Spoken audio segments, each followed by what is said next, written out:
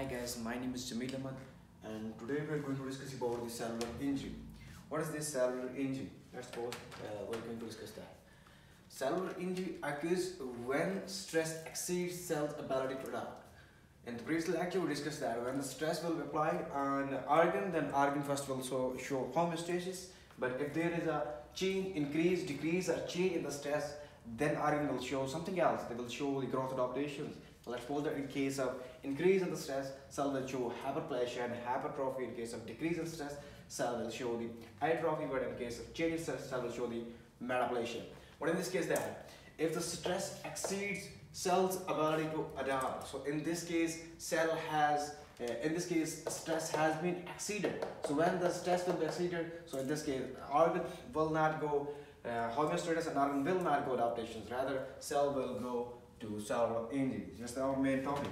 Cell will show the cellular injury. In this case, if the stress exceeds the cell's ability to adapt. So how can we determine this exceed limit? Simple question is that. How can we determine that stress exceeds the cell's ability to adapt? The answer is here that likelihood of injury depends on the type of stress, severity, and type of cell factor. Three things will affect this. Three things will determine this point. That it also depends upon the type of stress. Yes, type of stress also affected the exceed limit. Let's suppose that inflammation. Let's suppose that inflammation.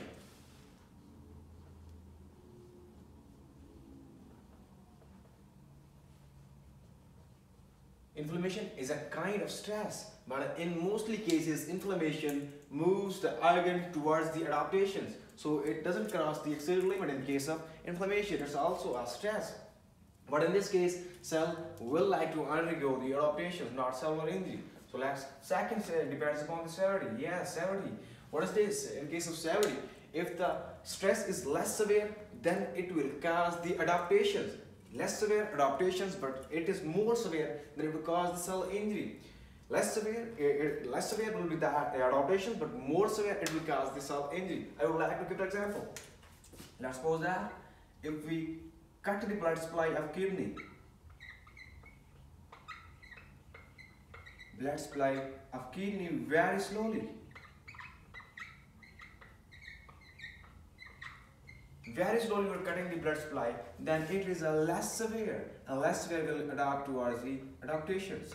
Organ will go towards adaptations. But in the same case, more severity, if we cut the blood supply suddenly, then cell will undergo cell injury. Cells of kidney will undergo cell injury. So it is the severity that less severe, cut the blood supply slowly. It is less severe, the organ will undergo adaptations. If we cut the blood supply suddenly, then it has been more severe. The cell will undergo cell injury. It will not adopt the adaptations. It will not go towards the cellular adaptation. So next is the type of cell affected. Yeah, that's also a point. Type of cell affected. It's that. For example, that nerve cells.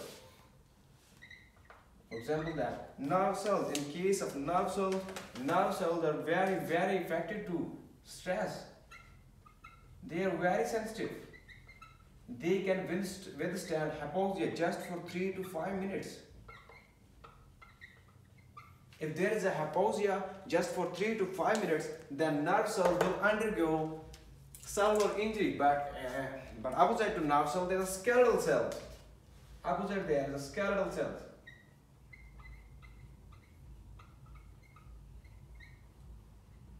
This is also type of cell which has to be affected. When the skeletal cell is affected with a hypoxia, then skeletal cells can withstand for a long time with a hypoxia. So skeletal cells will undergo adaptations, and nerve cells are very sensitive, so they cannot bear this hypoxia, so they will go towards the cell injury. So these were the 3 points which determine the stress exceeds limit. First one was about the type of stress, severity, less severe, adaptation, more severe cell injury, and cell type is also affected. So if the stress now, what is this? If the stress has exceeds the limit, then what's the next step? If the stress exceeds the limit, then cell will undergo cell injury. And the initial step of injury is the irreversible cell injury. This is the reversible cell injury. So now we will discuss about reversible cell injury. What is reversible cell injury? In case of reversible cell injury, hallmark is cellular swelling. We have to keep in mind this point, swelling, in case of reversible cell injury. This is the first sign of the cell injury. What is that? Swelling. First sign of cell injury is swelling. What happens in this case? When there is a no ATP, then sodium potassium pump will not work. We have discussed in the previous lecture, sodium potassium pumps will not work and sodium will be accumulated inside. When sodium will be accumulated inside, then followed by the water. Water will come inside, and water when will come inside, then it will cause the swelling. Like that. Cell will be swelled in water. Because already sodium inside the cell, and followed by the water, then it will cause the swelling of the cell. So it was the first hallmark of initial phase of cell injury. Understand? The next point is leads to loss of macrovilli, membrane blabbing, and swelling of rough endoplasmic reticulum. We will discuss these one by one. First, what is this macrovilli? Macrovilli are projections will increase the surface area. These are the projections in the cell will increase the surface area for absorption. And absorption may be any kind. There may be absorption of food from GIT and maybe absorption of salts from proximal tubule. So it's about that. Macrovilli are the projections that increase the surface area and absorb food and salts helping. But what happens in this case, cellular injury, reversible cellular injury, the loss of these macrovilli. Let's suppose that this is a cell and this cell has these macrovilli projections. But what happens? In this case, first step, we just don't forget swelling. Then sodium will come inside. Water will also follow the sodium. When water will also follow the sodium, then it will cause the swelling of the cell and cell will swell like that. So this swelling will cause the loss of macrovilli. Macrovilli will be lost. So macrovilli will be lost and when there is no macrovilli, no surface area, no absorption. So it leads toward the cellular injury. The next point is blabbing, membrane blabbing. Same point, don't forget about the swelling. Let's suppose that this is a cell. Sodium will come inside, followed by the water. When water will come inside, then the cell will become swelled. When cell will become swelled, then it needs more space for water. So its membrane will blab like that. When its membrane will blab for giving the space to water. So it will show the blabbing. So membrane blabbing is this. The third one is swelling of rough endoplasmic reticulum. Same, don't forget about swelling. Let's suppose that this is a cell.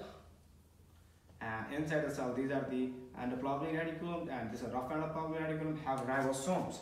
So these ribosomes are attached loosely with rough endoplasmic reticulum. So what happens? When sodium will come inside, then water will also come inside, and water will go in the water will also go in the rough endoplasmic reticulum. Then it will go in the rough endoplasmic reticulum. It will cause this swelling. It will cause the swelling of rough endoplasmic reticulum. Swelling of rough endoplasmic reticulum cause the release of these ribosomes because it is loosely attached with the rough endoplasmic reticulum. So ribosomes will be detached. Ribosomes detached. When ribosomes are detached, then ribosomes function is the production of proteins. When these are being detached, then there is no production of proteins. When no production of proteins, then it is also the sign of the cellular injury. So it was about that.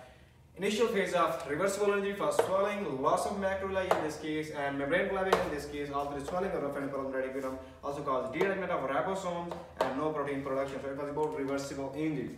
And next, we will move that. Eventually damage becomes irreversible. What does mean eventually damage? It does mean that when the stress will be prolonged, it will not be removed and it will be applied for a long time, then the reversible injury will be changed into irreversible injury. And what is this irreversible injury? We will discuss what are the hallmarks of irreversible injury. The first hallmark is membrane damage. Here hallmark was the swelling and here is the membrane damage. Please don't forget this part like that. Don't forget this part about membrane damage. And in this case, three types of membrane will be damaged. Three types of membrane will be damaged. The first one is the plasma membrane damage. This is a cell, and this is the plasma membrane. And when plasma membrane will be damaged, then inside are the enzymes, and these enzymes will come out. And these enzymes will come out, and these enzymes will cause some kind of inflammation. So it was that. So that's what I would like to give the clinical correlative about this plasma membrane damage. Clinical. What happens? Let's suppose that a patient comes to you and he says that he has a chest pain, and you are doubted that he has myocardial infarction. Then how can you confirm? Then you will take the blood sample from his vein and you will send it to the lab. From lab you can determine that either in his blood sample are the enzymes. If its blood sample contains enzymes, then it clearly does mean that there is an irreversible damage. What if a patient has a chest pain? Then you will take its blood sample for myocardial infection. Myocardial infection. And in the blood sample, if there is a cardiac enzymes,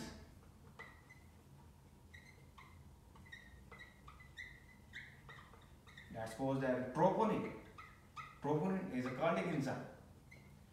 If these are present, then it clearly does mean that irreversible damage has been done. Suppose that if a patient comes to you and he has a chest pain, then you are doubted that he has myocardial infection. Myocardial infection is irreversible cell injury. You will take the blood sample from vein and you will send the lab, and in the blood sample you will check that if there is a cardiac enzymes, troponin enzyme. If there is a troponin and a cardiac enzymes, then it clearly does mean that irreversible damage has been done. And from the cardiac cells, enzymes comes out in the blood. So these are the cardiac enzymes or troponin enzymes inside the blood. Enzymes come out and plasma membrane damage has been done. So cell has been undergo towards the irreversible injury.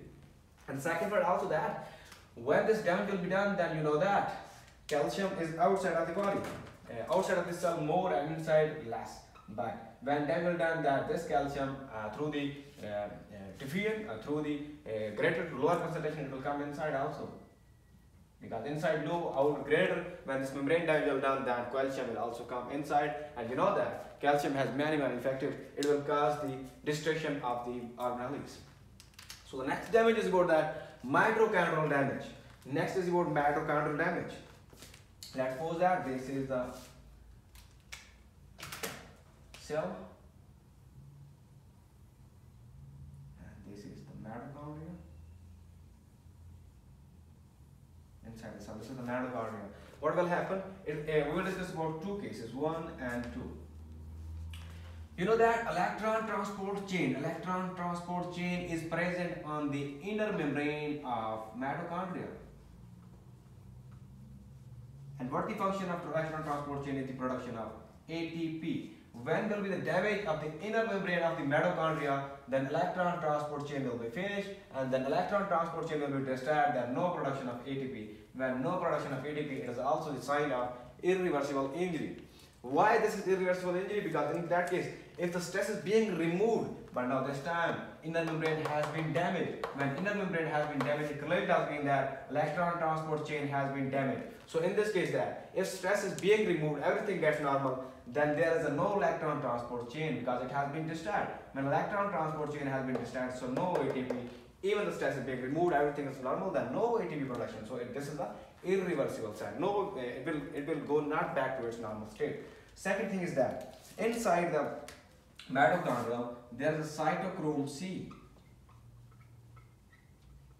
Cytochrome C protein, and this protein is very dangerous because this protein is the apoptotic protein.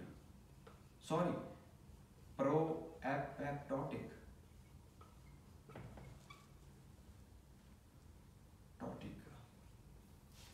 In normal case, this cytochrome C is being bonded inside the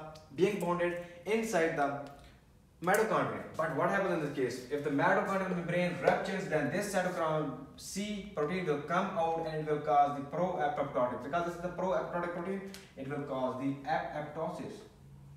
Apoptosis. And this is the irreversible injury. There is a big mechanism behind that, how cytochrome comes out, how this is pro-apoptotic. We will discuss in apoptosis later in this lecture. But now just learn that when mitochondrial brain damage and then cytochrome will comes out and it is a pro-apoptotic protein and it will cause the apoptosis and it is an irreversible cell injury. So it was about the mitochondrial membrane damage. Next is the lysosomal membrane damage. So easily that. Let's suppose that there is a cell and inside the cell lysosomes. When this damage will done, then lysosomal enzymes will come out. When enzymes will come out, then they will cause the autophagy of the organelles. Autophagy of organelles. When organelles will be finished, let's suppose that mitochondria will be finished, then there will be no ATP production. No ATP production, then it is a clearly sign of the irreversible injury. And we have also discussed that. So now calcium is also inside. And what is the function of calcium? Calcium's function is the activation of this lysosome also. It will also cause the activation of these enzymes. So now enzymes will become more and more dangerous and it will cause more and more autophagy. So more ATP, no ATP, more destruction of the organelles. So it is the lysosomal membrane. So when this irreversible damage has been done, what will happen? The end of irreversible. At the last, what happens? At the last, end of irreversible injury is cell death. Cell will be die. And about the cell die, there are two mechanisms. First one is about necrosis, and second is the apoptosis. First necrosis and second is apoptosis. These are separate big topics. We will discuss these topics later in next lecture. So thank you so much, guys.